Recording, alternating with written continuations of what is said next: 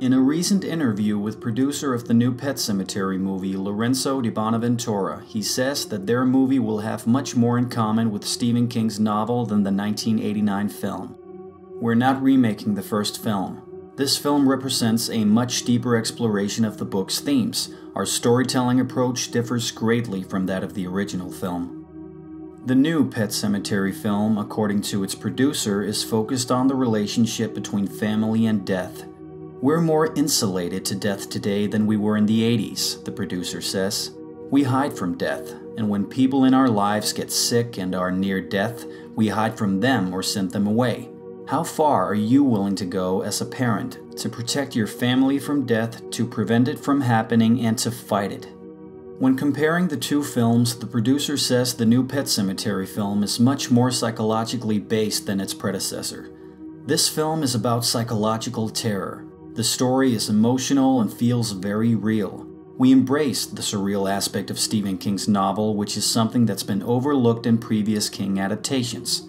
When I mention the emotional aspect of the film, a lot of that comes from the three wonderful actors we have in our movie. He continues, referring to Jason Clarke and Amy Seimetz, who play Lewis and Rachel Creed, along with John Lithgow as Judd Crandall. They brought so much drama and emotion to their characters and the film, and I know that audiences are going to be very impressed. Filming went very well. We have a great script and phenomenal actors. Hey there guys, my name is Christian, and before I go into this whole analyzing thing, if you will, let me tell you why, that after a while I suddenly felt the need to do so, even though I've never posted a video like this before. It's just not really what I'm used to. Anyway, some weeks have now gone by since the first teaser trailer for next year's Pet Sematary movie went online. I'm a huge fan of Stephen King, and I'm so happy about the incredible renaissance for King's work starting to be given the proper care that it, for the most part, didn't really get prior. I love Pet Sematary. I've read it twice and also just got finished hearing the newly released audio version read beautifully by actor Michael C. Hall. For those who didn't know, an unabridged audio version of Pet Sematary had never been released before. Late March of this year marked the very first time this book was ever released on audio. And let me just tell you up front, it's fucking terrifying. Moving on. As a huge fan of King's work, it can't come as much of a surprise that It Chapter 2 is one of my most anticipated of 2019. The same can be said for the Pet Sematary remake, because I am curious as hell. But I was personally truly disappointed with this first teaser trailer we just got for many reasons which I'll explain. Don't cut me off just yet. This isn't going to be me hating on everything, not at all. It might sound a bit like that for the first portion of this video, but I promise I am going to flip the script.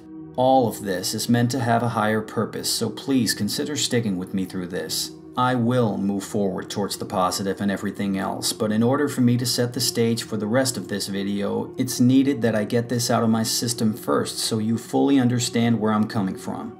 So, the teaser trailer, at first glance, really did temper my expectations there for a while, guys, and believe me, I get zero joy out of admitting that, but sadly it did. Now, with the short time that has since passed, I can honestly say that my frustration has settled somewhat down again. I'm beginning to see things clear and in a more positive light once again, and you better believe there's a strong reason for that. I'm still holding on to the fact that the teaser trailer itself pretty much sucked for me, but yeah, that hasn't really changed. But I am, however, beginning to not care too much. Now, when I started to cross-examine the trailer's separate images very closely in conjunction with the same scenarios in the book, which is also very fresh in my mind, because as I was saying, I just got finished hearing the audio version of the whole thing. So when I did that, I began to suddenly get an idea for just how come this trailer is what it is and why. Something that through my frustration I couldn't spot in the beginning. But first, I need to give you guys my initial first thoughts upon seeing the teaser trailer for the very first time. It's easiest for me to simply list those disappointments one at a time, starting with the first of three, so here goes. Fake jump scares. We started out the trailer with the typical fake, loud jump scare when that truck drove by. Yes, I know the truck going by with the thunderous sound was a foreshadowing of dark things to come. As any lover of the book, I'm well aware of that. But those ear-deafing, absolutely over-exaggerated sounds are so not necessary. Nope, I did not in any shape or form exaggerate that for this video. The volume here is just as it is in the trailer itself, and it's annoying as hell. It's not a good first sign if they wish to promote what in their minds, if that interview with the producer I talked about in the very beginning is any indication, is supposed to be a confident, strong, and anything but your average typical horror film. These fake jump scares quickly comes off as desperate for any horror movie. The source material is just about the creepiest ever written. The story itself is so powerful and too damn good for it to rely on fake jump scares. But I am gonna remain totally fair here, cause they might, if we're lucky, tone it down for the film itself, as they did in the case of last year's magnificent It. So just for comparison's sake, look at this little piece from the very first trailer for It.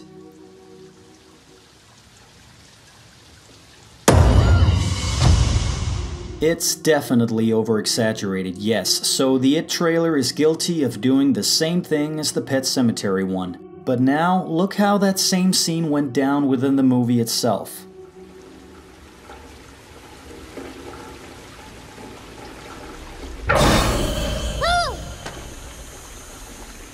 Hiya, Georgie. It's a completely different sound effect from the one used in the trailer, and a bit more toned down. Even the visual itself has been altered here. In the trailer, he pops up from below, whereas in the movie, he's already there in the dark to the left side and you simply see his eyes open. Point being, a lot could still end up being altered from how it's seen in the trailer to how it'll actually be within the movie itself. It was a good example of this, so let's pray Pet Sematary does something similar. In its case though, it just took its time to build momentum, tension, and fear around the whole scenario. And when that clown then emerged, the danger was real, not fake. So do not misunderstand me, cause I don't mind me some jump scares, but you've gotta earn them. Make 'em count, and for the love of frickin' God, don't fake them. I pray the movie itself will steer clear of these, and that truck certainly didn't need such a false effect of that magnitude. Now, I'm not saying the old movie is any masterpiece by any means, however, it does remain to this very day one of the absolute few horror films I still can't watch alone without getting seriously creeped out. Anyway, that's not the point. I just want you to take a little look-see here how they portray the very first encounter with those trucks within the old movie.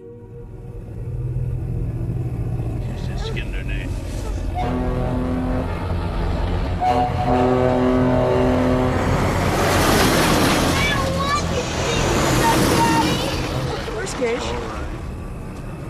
Gage! Gage! You don't, my friend. Not in that road. Gage! I corralled him for you, missus. Thank you so much. Can we at least agree that the danger of the road and the trucks in that scene is just as clearly stated, and that they managed to do so without any fake loud noise with the only purpose of making you spill popcorn all over yourself for no real reason? I mean, does anybody want that? In fact, I'd say it's even more effective in the old movie here, cause Gage is so damn near death already in that scene, making your stomach hurt, whereas in the new movie, apparently, the mom is just standing with Gage safely in her arms from a much greater distance. However, the mom standing with Gage in her arms is actually also how it is in the book, but that's just one example where I honestly think the old movie did it a notch better. Moving on. Rapid, jerky motion effects. What's with that? It's all over this trailer. Just like fake jump scares, it just comes off as unnecessary and cheap, not to mention in this very case completely meaningless and in complete opposite direction of the source material. By the way, those sort of effects is something I remember from 15 some years ago, made popular in films like The Ring and Grudge. Can we please move on now? I mean, this element is so freaking played out, and especially for this very story and this subject matter, it is utterly pointless, it really is. What the hell does those jerky motions have to do with anything remotely deep nor meaningful for the themes of Pet Sematary? Let me answer that one for you. Nothing. It's got nothing to do with the themes, and this trailer relied so heavy on it. This was just another element that took me completely out of the trailer. It's like the focus was in all the wrong places. You may think otherwise, and that's totally cool, but I was instantly bored with it. Kids in animal masks. Clearly a whole new added sublayer that wasn't part of the source material nor the original movie. Those kids filled most of this trailer, turning their heads in monstrous rabid motions as if they're some evil little Children of the Corn-like cult. The trailer here makes it seem as if this movie is going to be some generic, sinister, 17, uninspired horror flick when everyone involved in this film is promising something unique. Might still be, but the trailer is not showing it. Every cheap trick used, whether it being creepy kids in masks, jerk motions, fake jump scares, whatever, it's been seen a billion times before, and this is a fact. And while I do respect everyone's opinions, I just gotta be honest here. I can't personally, for the life of me, understand how the hell something so generic can impress anyone anymore. Anyway, those 3 issues I stated had me worry a lot. The movie itself might still turn out absolutely great, and God knows that I am rooting for it like crazy. But this here trailer, guys, in my opinion, did not make the movie look as if it'll stand out amongst the crowd as being something great. You need to remember that I'm not dissing a movie I haven't seen yet, I'm not. I'm simply stating my disappointment in a trailer that I have seen, something that was supposed to excite and thrill me, convincing me that this was 30 years worth waiting for. But because of those elements stated, which filled so much in this trailer, sadly it failed to do that. Even for a teaser trailer, which I know is not meant to give people some elaborated piece of storytelling, this particular promotional piece was all over the place as if it was edited in a fucking blender.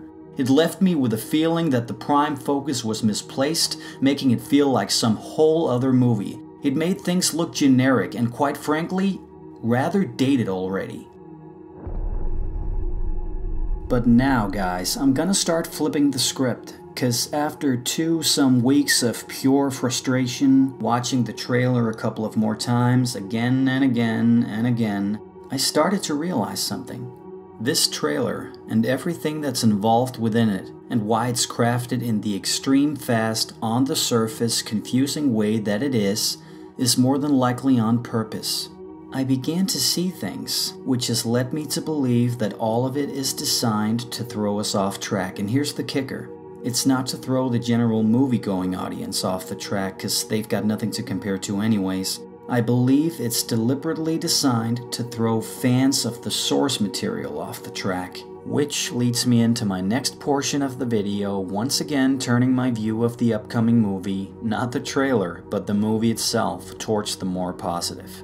Know that I'll be heading into heavy spoiler territory in this section, discussing specific things from the book, and therefore naturally also spoiling significant stuff in one way or the other from the upcoming film.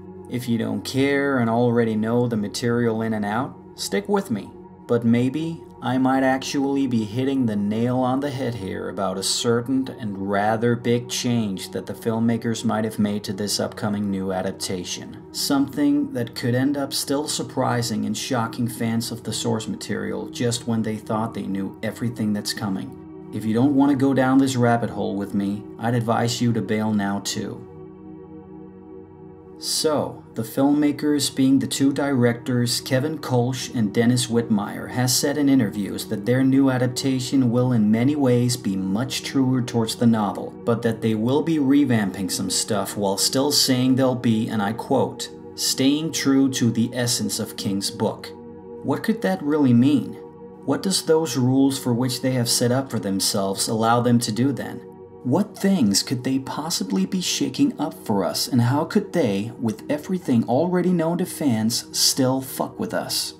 I didn't think too much about this stuff before the trailer dropped. Now, after pausing for every single little rapidly paced image within the teaser trailer, examining them, something within multiple images hidden in plain sight began to strike me. What if their little daughter Ellie is the one who's gonna die in this new movie and not Gage? What? What the hell are you talking about, man? That is what you're thinking, right? They'd never do something that stupid. It's too radical a change from the novel. Are you crazy? Well, is it though? Would it really be that radical? Let it sink in for a while and tell me this. What's more heartbreaking to you? Seeing a 3-year-old kid run over by a truck? Or option number 2, seeing an 8-year-old girl run over by a fucking truck? Do you want to play God on that one and decide what's more tragic? Because I sure as hell refuse to make that choice. It's a parent's child, for heaven's sake. A tragic, heartbreaking kill for a kill. 3 years or 8 doesn't matter. Well, yeah, but that's not even the point, idiot, you might think. It just wouldn't make sense within the story and context of the book. It would ruin stuff. Why, I ask again. And one does need to think about it for more than just a minute before answering as I did. Because at first thought, yes, it does seem like a radical change for those loving the book, but think out of the box. Why couldn't it work? I've been giving this a lot of thought, and you know what? I do think it could work, and I actually think it could work surprisingly well, revamping things that initially seemed like a radical departure, but when closer examined, it really isn't. And, as the filmmakers have stated, it would still be in the true essence of the original story. It's all about the loss of your little kid. Period. Just think for a minute what extra dramatic and emotional effect it could have, in my opinion, if Ellie was too seen running to save Gage's life ahead of Lewis, who'd be way behind. Ellie reaches Gage, pushing him out of the road in the very last second, saving her little brother but facing the oncoming truck herself, head smashed first. Instead of Louis Creed flying the kite with little Gage on a beautiful summer day as in the book and the old movie, instead here in this new adaptation, it's Ellie flying the kite with her kid brother. For the smallest of moments, she's the one who's not attentive enough to Gage, causing him to reach the road. Louis still notices, of course, just as seen in the trailer, and sets off screaming and running towards both of them. Ellie notices her father running in panic, causing her to turn around yet again, seeing her brother nearing the road. She herself sets off running towards Gage, and with her advantage apart from her dad, she reaches her brother. Louis stumbles in the grass just before, looking up just in time to see his daughter suffer the consequences. Gage survives with minor bruises. Ellen Creed is dead. Okay, enough of that shit. Start putting the pieces together, Sherlock Holmes. What makes you think this is even remotely possible? First, just remember that I'm not saying this is necessarily how it's gonna go down at all, and I'm fully aware there's a risk involved. But here's my detective work, if you will, the stuff that by closer examination led me to believe that they might actually end up killing Ellen Creed in this one instead of Gage. We start with this, because when talking about small nuggets of iconic imagery from the teaser trailer, the stuff that makes fans of the source material take notice and say, hey, I recognize that. Well, then this image here is definitely one of those. In the very quick glance we do get in the teaser, one might instantly be thinking Gage's funeral, or maybe their housekeeper Missy Dandridge, who commits suicide in the old movie. Maybe not, maybe it's Judd Crandall's wife Norma, right? Nevertheless, no matter how I tried putting the different scenarios together here, certain things simply did not add up for me in one way or the other. Let's start with Gage, and why it just doesn't fit, literally. Clearly, that coffin is way too big for a 3 or even 4-year-old. And where's Ellie? No, those seen here are not Ellie. They don't resemble her, they're too tall to be her, and even if she was one of them, she wouldn't be standing there, she'd be right up next to her mom and dad. Those seen here are either cousins or friends from the neighborhood. Yes, I know that Gage is nowhere to be seen either, but no matter what, it is not Gage inside that size of a coffin. Could it be an 8 or 9-year-old? Yeah, I'd buy that. But couldn't it be Missy Dandridge or Norma Crandall, you might ask? I highly doubt it. Not unless they're the same height as Ellie Creed. You'll understand that one in a moment. So how did I manage to make any sort of valid measurements out of things? So glad you asked. First, know that the following here has simply been measured with a ruler directly on my computer in full screen. That is how I went about it with every image. All is measured from the same full screen size proportion. In doing this, if only I'd based things on one image alone with nothing else to compare to, obviously that would be too vague. But I found another image from earlier on in the trailer that I definitely could use to pair a certain thing up with, and that alone was enough. Even if this following measurement isn't 110% accurate, in this case, it's still enough to judge by, and I think you're gonna see that. So here we see Ellie standing next to her dad in front of their new house, Lewis's arms hanging pretty much straight down his side. Next to him, of course, stands his daughter, reaching as high as right around the dead center of Lewis's biceps, actually. That right there, people, no matter how close in, or in this case how far away we are, they're still seen standing right next to one another. Therefore, it's valid enough for one to get a pretty good assessment as to just how tall Ellie seems to be, not measured in centimeters, but at the very least when standing next to her dad, right? Now back to the funeral again. When measuring that image in full screen on my computer in a complete simplistic way with a ruler, from approximately that same center of Lewis's bicep and down, it was 8 centimeters. Then I measured the coffin's top lid from corner to corner. This lid was 9 centimeters. So take those 8 centimeters of Ellie's length, you know, in quote marks, judging from when she stands next to her daddy, and throw those into the coffin, it would only leave very little room to spare at both her feet and above her head, as it's meant to.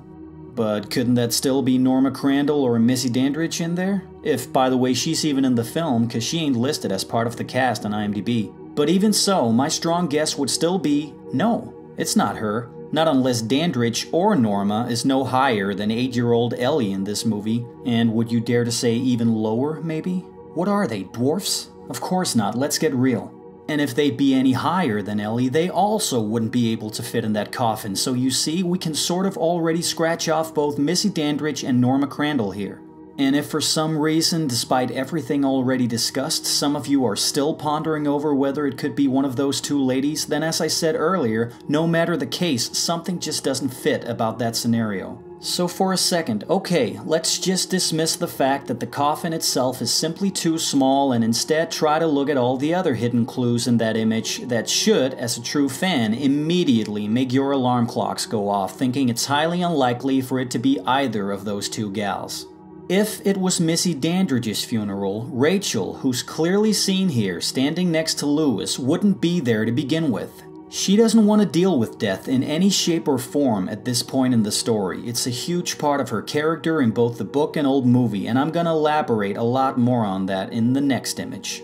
In the book and old movie, Lewis takes Ellie to that funeral while Rachel stays home absolutely sick to her stomach. Only difference being that in the book it's Norma who died, whereas in the old movie, Norma wasn't in it, so they did a switcheroo and instead had Missy Dandridge commit suicide, and she was the one they went to the funeral for. But in both cases though, it was Ellie that Lewis brought with him. Rachel stays home.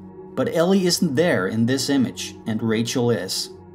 And if it was Norma Crandall in that coffin, then what the hell is Judd Crandall doing all the way back there? When of course, if it be the case of his dead wife, he'd be right up in front by her coffin where, funny enough, Lewis and Rachel instead stands. And yeah, I'm pretty sure that is John Lithgow as Judd Crandall standing there. Lithgow is a tall dude, standing at 6'4", or 1.93 centimeters, so it fits. Either way, when roaming the image, he's the only one that could be Judd. Lastly for this image, it's just a tiny other little thing, but look at that yellow heart shape. Tell me that doesn't look an awful lot like a classic teddy bear right there in the middle of it. Complete speculation here, but maybe that's Gage's teddy bear that he wanted Big Sister Ellie to have, as in saying, "Thanks for saving my life, sis." Maybe? Just a thought. Gage, as seen in the teaser trailer, I don't know, he just seems more vocally able to communicate with his parents, and that of course will be needed if the roles of Ellie and Gage is ultimately reversed in this version of the story. Ellie in the book and the old movie is the one having dreams of Pet Sematary, right? She's the one who's contacted by Victor Pascow, foreshadowing to her all the dark things lying ahead if something isn't done. She communicates all this both to her dad and especially to Mommy during the last part of the story when she and Rachel go alone to stay with the grandparents for a while after Gage's death.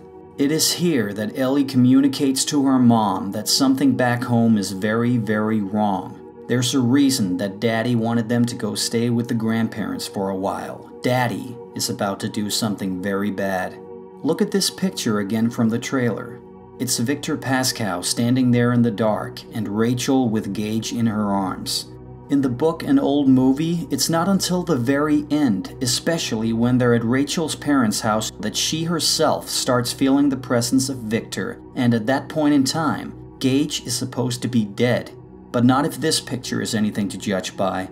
It should be Ellie there, not Gage. You might be thinking, well yeah, but how can you be sure that this very image from the trailer is also from that specific last part of the story you're referring to? And you're right, I can't be sure. But see, here's the thing. When piecing stuff together, even for this new unseen adaptation, I can't for the life of me seem to make anything fit as to why, at a place in the story where both Gage and Ellie are still alive, how come Victor Pascow would reveal himself in any way to Rachel, whom up until the last section of the story has been completely shut off from anything death-related. That's all because of the trauma of the events that occurred with her sister Zelda, dying from spinal meningitis back when Rachel herself was just a little girl. She's completely shut off from death. She doesn't want to deal with it. She's terrified of it. It's a major part of the book, and that's also a strong part of the point that's gonna sum up everything in a moment.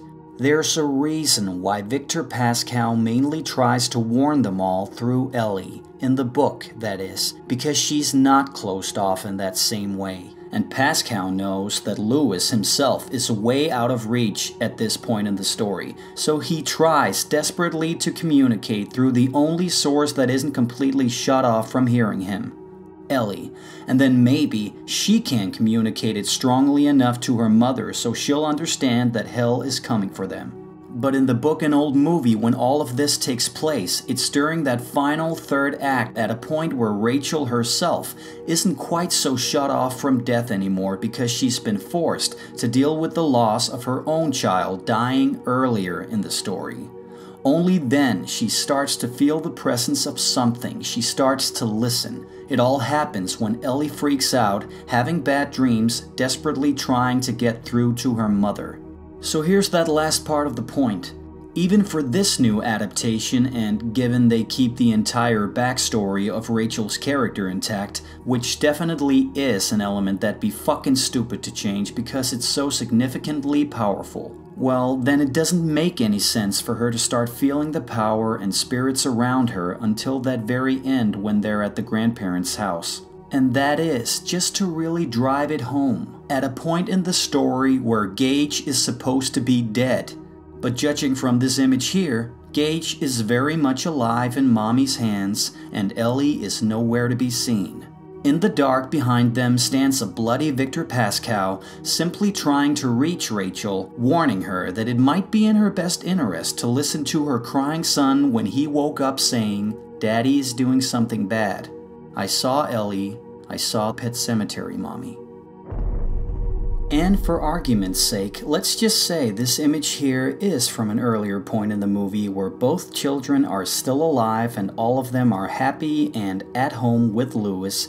Even then, does it make any sense to you, with Rachel here clearly seen sensing Pascow's presence, that she would ever, later on, after the death of their child, just leave Lewis at home while they head off to her parents in Boston? I mean, would she ever do that then? I'm thinking, hell no. Oh, and I just had to throw this little thing into the mix. This is a complete nerd detail, but still, I have to give it a mention. In the book, Lewis back home breaks into the cemetery to dig up his kid right around 11 at night. Take a closer look at Rachel's watch there.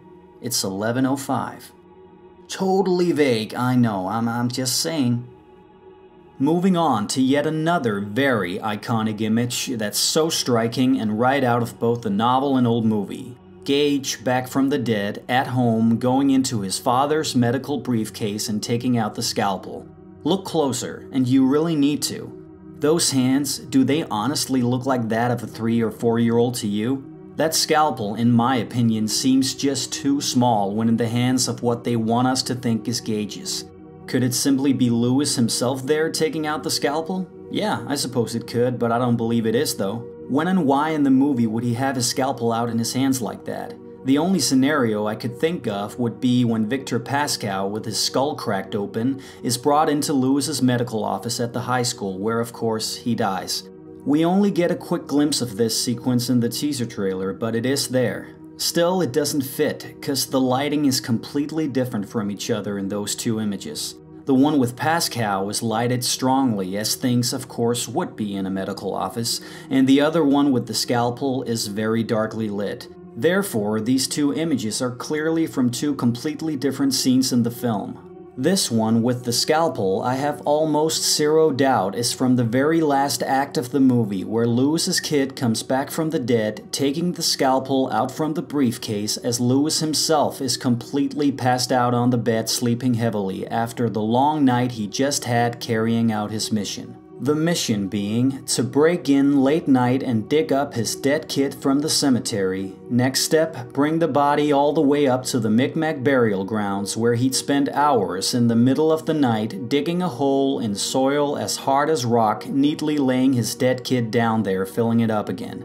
It's an iconic image, this one here.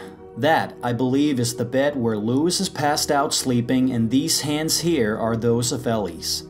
Just for a short, somewhat comparison, look how the scalpel fits inside the hands of Gage in the old movie. Looking at those images, the scalpel in the hands of Gage looks more like a huge frickin' dinner knife.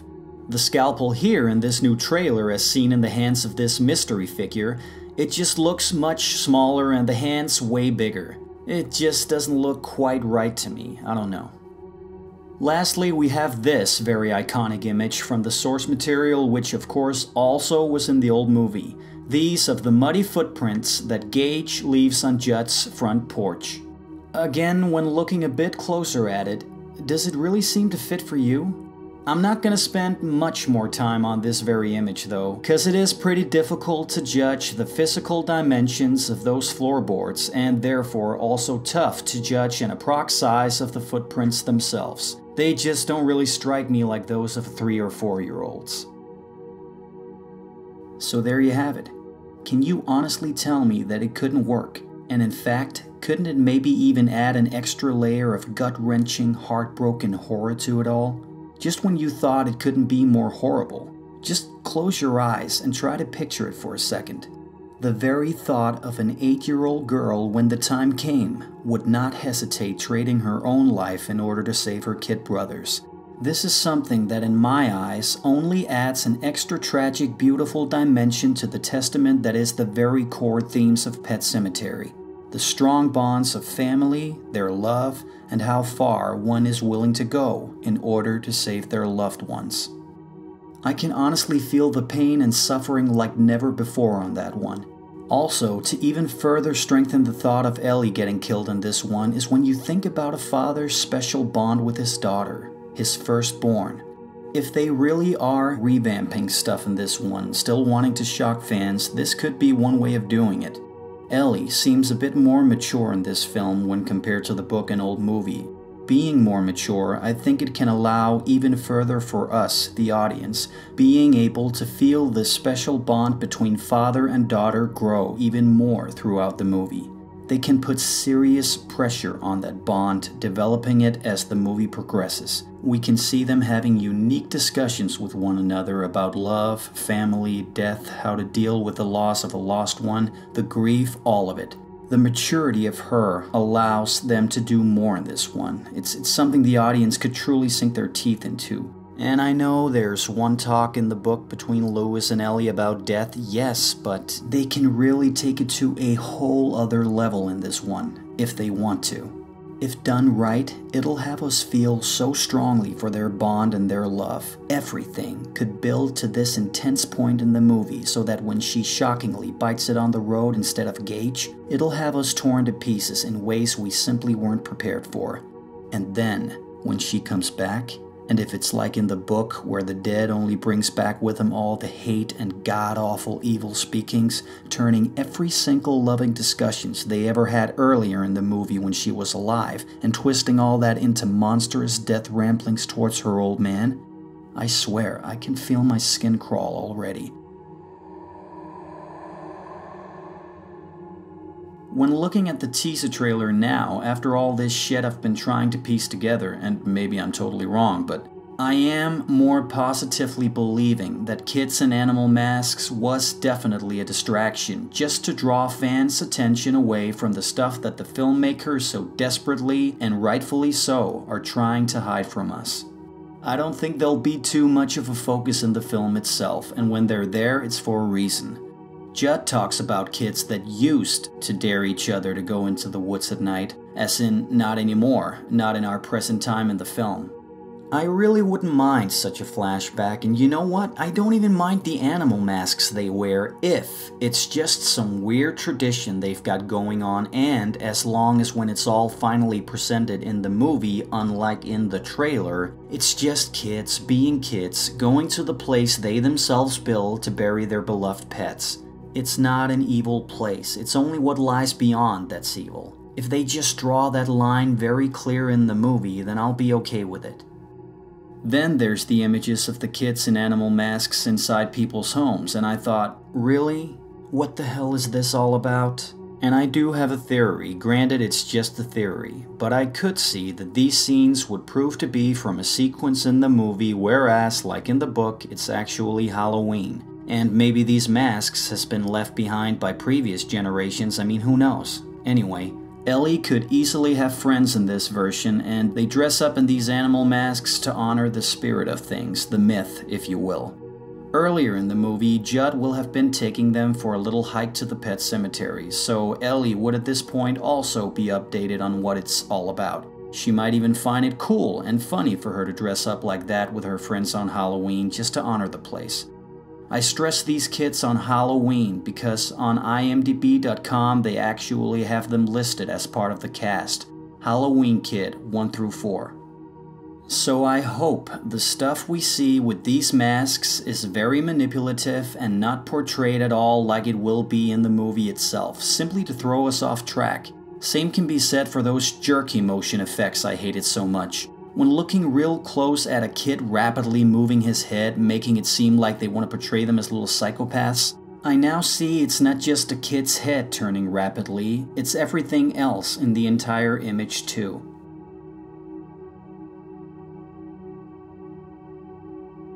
You especially notice it in the scene where the old lady is sitting in her chair rocking back and forth. Notice the steam coming out of the iron on the ironing board.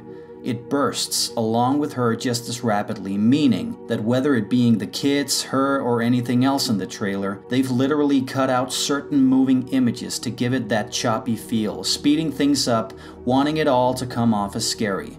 It's not going to be that way in the movie, it's all manipulated just for the trailer. Even the sequence with the old lady rocking back and forth, I'll bet, is also manipulated just to have it stand out as something we should anticipate as being scary as hell, when in the movie itself, I'm 98% for sure that this very sequence will not be an evil or scary one. In fact, quite the opposite. It'll be a sad one. The woman in the chair, I believe, is Norma Crandall, wife to Judd Crandall. In the book, she suffers a heart attack at one point, and Louis Creed comes to her rescue and they get her to the hospital. Something that in the book happens on Halloween night. Norma also slowly begins to show signs of senility, and that is exactly what I believe could be happening in this here sequence in the movie. She turns on the iron in preparation to iron her husband's shirt. She sits down, forgetting she turned it on, and all the while starts having a heart attack. That's my theory anyway, but they manipulate it all to look so damn scary because they gotta show us something, right? And they gotta do it without spoiling anything. It's all to throw us off track from all the other stuff they don't want us to see or notice. I really think that. This won't be an evil moment in the movie, it'll be a sad one. Judd eventually loses his wife. Or I could be totally wrong. This will be a scary scene in the film, as Judd simply has visions of his dead wife coming back to fuck with him at the end. But I really doubt that's the case. Either way, that scene in the trailer was chopped and sped up like crazy, it clearly shows. So, at the very least, it won't be like that in the movie. If that was the case, it would be pointless, and the filmmakers then shouldn't have been given this property to begin with, because clearly they had their focus up their ass. Also, it wouldn't fit at all with them saying they are gonna deliver a grounded and very real emotional story. But all things analyzed and considered, I do believe now that all this shit was just for the trailer. In light of everything I've pondered over, I get what the filmmakers are up against. I mean, even if you pretty much know what's to come or not, whether you know every dead person that comes back to life or don't, of course they don't want to spoil that. No matter if it's Ellie or Gage, or later on Rachel, they can't show any of them in their monstrous figures in a trailer or a TV spot, because it would ruin every single scary anticipation of seeing it for the first time in theaters. It's all too climactic, significant, spoilerish, and way too personally connected to the people we're gonna follow through the whole movie. This film, no matter how you look at it, really has much to hide, and as earlier discussed, maybe even more than initially thought. Even us fans who mostly knows what's to come, would you like to see these people in their undead forms before your ass is firmly seated in the movie theater? I personally would have a tough time concentrating on simply seeing these nice people's faces full of love and humanity for the duration of the movie if we in any trailers prior to the movie itself saw them back from the dead. Sitting in theaters, all I'd think about would be their dead faces and bodies, and of course the filmmakers don't want to put that stuff in our heads, so I get it now. For that same reason, I'm also betting that the scary sister of Rachel, being Zelda, we're not gonna get to see up front in any trailers coming in the future. It would be a shame to ruin that reveal, cause sitting in theaters, every fan will be anticipating that character showing up, and those in the theater not familiar with Zelda, they've got a pretty nasty surprise coming, I'm betting. It's just one of those things, you know, that'll make us feel as if we're in little sister Rachel's shoes when she in the movie in a flashback for the first time is seen walking into that room where her clinically insane sister Zelda is being kept as a dirty little secret. And yes, there will be such a sequence included, as young Rachel is too listed as part of the cast on IMDb. Plus, the filmmakers have also, in previous interviews, discussed this very scene, talking about how it would feel like for that little girl having to walk in there and feed her dying, spiteful, hateful sister. I mean, we don't want that shit ruined for us prior to the movie, do we? And the filmmakers, I'll bet, feel the same way. So if you ask me if we'll see her in any upcoming trailers, my answer is no. It's just too big of a thing to spoil just like that. I do believe, though, that there's a good chance that in the next trailer we might get to see maybe a hand or something reaching out for Rachel or latching out at her. Maybe we see something in the shadows creeping slowly in from behind with her dwarf-like distorted figure laying her skeleton-thin monstrous fingers slowly on Rachel's shoulder. Maybe we might even hear her whisper a line. Rachel, don't turn around. Or some creepy-ass shit like that, you know? But a full reveal? Nope, I don't see us getting that, and honestly, I don't want one. Maybe we get a quick darkly lit shot from behind or something, but that'll be it, I'm betting. I don't really know what they're cooking up for the next trailer, but I do think it'll be just as shrouded in mystery as this very first teaser trailer. Probably a more story-based trailer, but still shrouded in mystery. I can only pray that the kits and masks won't have the main focus the next time, but exactly what they're gonna present to us without spoiling shit, I have no idea, and I do understand that it must be tough for the filmmakers. I think I'd be okay with a fast shot of a certain Timmy Baterman, you know, the flashback story told to Lewis by Judd. He's a minor side story element, a good one, but nonetheless a side story. So if they're gonna show any dead people up front in any future promotion, I think it would be wise to use him for a quick image or two. And that was pretty much it, guys. My long analyzing of the teaser trailer and every other little thought that's been circling inside of me ever since the release. This version, despite the lackluster of the teaser for me, could still turn out to be absolutely horrifying and emotionally effective as well. We need a human, psychologically and character-driven adult horror film bursting with as much love and heart as its gruesome counterpart. God knows that I have my fingers crossed. I might easily end up being totally wrong about everything discussed in this video. I might be reading way too much into things, it wouldn't be the first time. And when that next full trailer does come, that alone could end up destroying every theory of mine and every image discussed. We'll just have to wait and see. But I want you to know that I really did try my best to do my homework before creating this video for you guys, and I hope that some of you fans found it interesting enough. Closing things off, should you want to see it, I'm ending this whole video with my little fan edit of the teaser trailer, eliminating all the stuff I personally found cheap and generic and irritating in the official one, thereby bringing things back to the significant stuff that I actually think represents Pet Sematary in its purest form, with the little stuff I had to work with, of course. Hope you can enjoy it for what it is. My name is Christian, and this has been very fun for me. Thank you so much for watching, and you have a great day.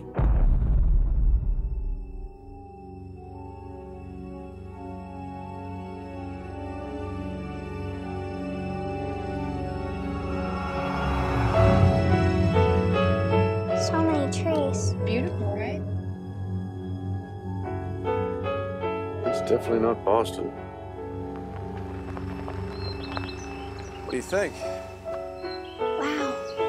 This whole place is ours? I even got him to throw in a whole forest as a new backyard.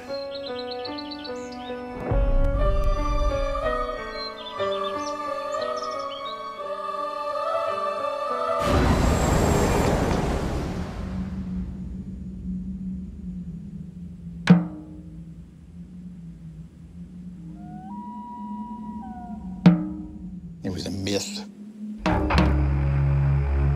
Those woods belong to something else.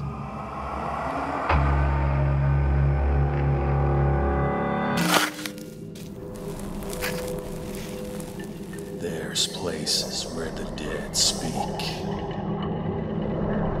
Don't go on, Doc. No matter how much you feel you may have to. Do not go on to the place where the dead